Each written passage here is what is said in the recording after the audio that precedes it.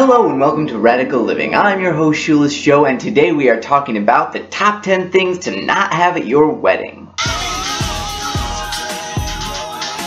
Now obviously the most minimalist wedding would be to just not have a ceremony at all. Just sign a piece of paper and be done with it. This video is for people who want to have a more traditional wedding ceremony, but they don't want to have necessarily all the extra thrills and frills that go along with it. Maybe you're just trying to save on money, or maybe you prefer simplicity over migraines. I became a minimalist after I got married 5 years ago, so looking back, there's just a few things that I would like to change. Both my wife and I have strong Catholic families, so a traditional ceremony was definitely a must. There are a few things I think we could have done without, and here they are. Number 10. Paper invitations. The thing here in these parts, not only mail out invitations to the wedding like a couple months before, but to also mail out save the dates like a year in advance. This seems completely pointless to me. Instead of mailing out save the dates, Aaron and I just did them on Facebook. It made so much more sense and saved us a lot of time and money. So much so that looking back, I wish we had just done all of the invitations on Facebook. If you use email, Facebook,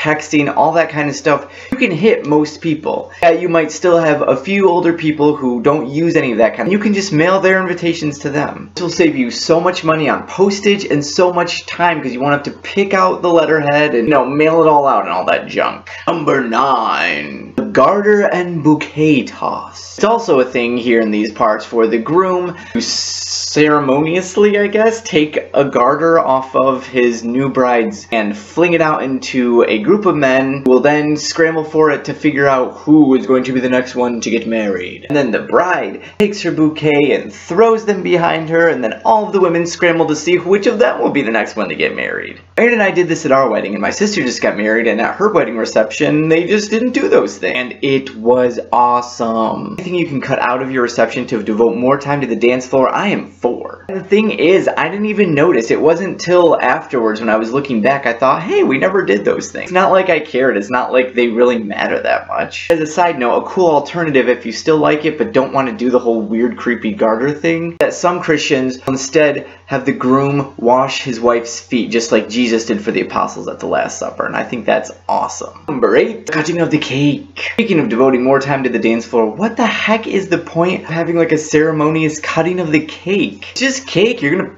put it in your mouth and poop it out later. When everyone crowds around you, no one can even see, and half the time no one even knows it's happening, and it's like the stupidest, most just pointless thing. Number 7. The cocktail hour. Apparently there's this thing where people have cocktail hours. We didn't do this at our wedding. After the ceremony, before the reception, in that in-between time, you have like a cocktail hour where people have cocktails and like eat some food, little tidbits, and serious? Like, oh, we just get to the big party with all the food and drinks, but I don't have to pay for and spend time worrying about a little mini party with food and drinks. Number 6. Party favors. Party favors are these like little trinkety things that you give to your guests to take home with them. Maybe personalized M&Ms, or cups, little bells. How about you do everyone in your party a favor and not give them crap that they're just gonna get rid of later or clutter up their home? Okay? Number 5, the limo. Sure, limos are fun to ride around in, but really to pay to rent the limo, then you have to like pay the limo driver, then you have to like tip. This one wedding I was in, we didn't really have cash on hand to tip the limo driver. We didn't think about it because we had already paid for the limo and the limo driver. And he's all like expecting this tip, and the best man was like scrambling to give him whatever cash he had, and it wasn't as much as he wanted, and so he was all like...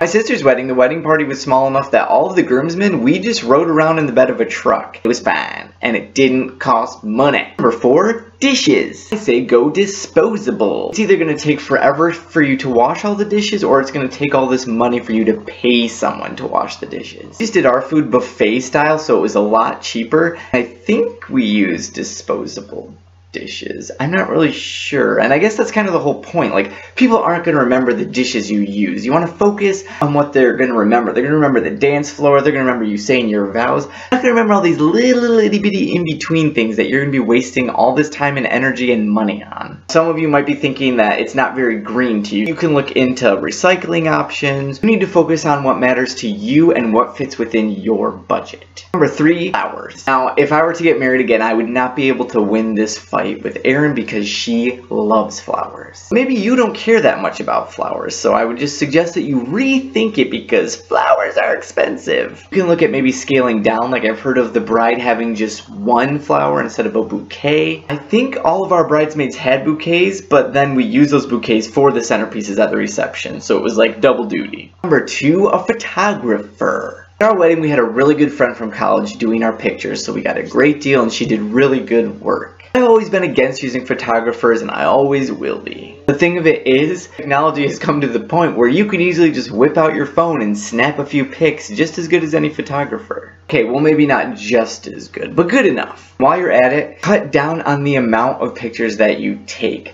At my wedding, I spent all this time taking pictures with every possible combination of people. Okay, just the guys. Now just the girls. Now everyone from his family. Now everyone from her family. Now just the immediate family. Okay, now just your immediate family. What about the dog? Do we need the dog in this picture? It was madness. It was crazy and it took forever. As far as I'm concerned, all you need is 1 or 2 shots. You just take one of just the couple and then just the couple and a bunch of other people. And then move on to the party. It's all about the party, people. And number 1, the biggest and bestest thing you can get rid of from your wedding is tuxes! Matching tuxes and suits for all of the boys and girls.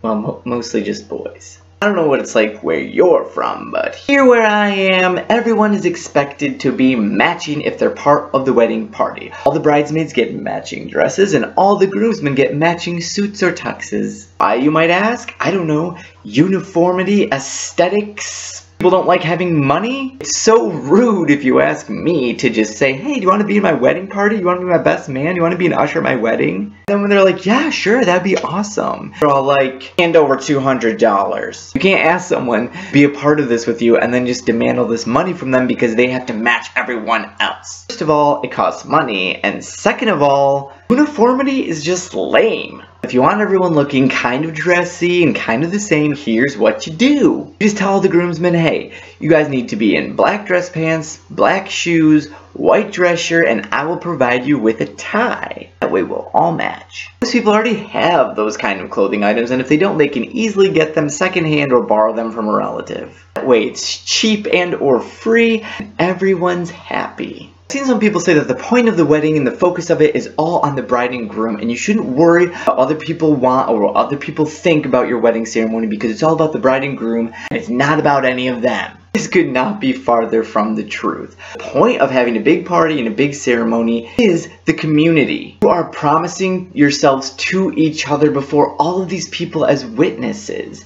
They're going to be witness to your union. It is about the people. It is about them. The party is for them as well as you. You need to reconsider what matters to them and what matters to you and try to balance them. If everyone at your reception is going to be super disappointed that you don't do a bouquet toss because it's like their favorite part, go ahead, do a bouquet toss. It's not going to hurt anyone. If you're struggling financially to make things happen, you shouldn't have to go into debt just to please a few people. That's my number 1 advice to you, is not to go into debt for your wedding. If you can't afford to throw a party, you don't have to throw a party. I've been to a wedding reception before that the entire thing was just potluck, which means everyone coming to the party brought a dish so that the bride and groom didn't have to pay for any of the food.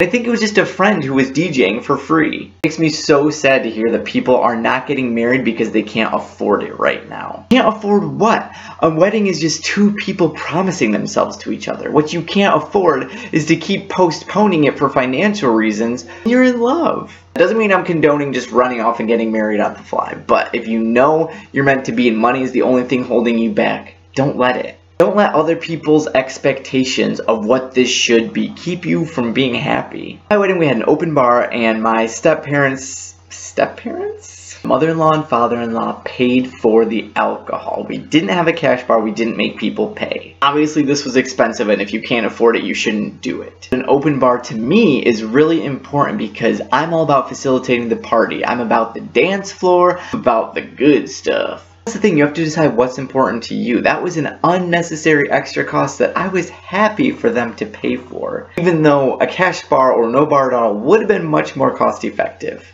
What about you? What are some things that you regret at your wedding, or some things that you plan to do for your wedding if you haven't had one yet, or think you might have another one in the future? Thank you so much for watching. Remember, keep it simple, crush it in everything, and stay radical.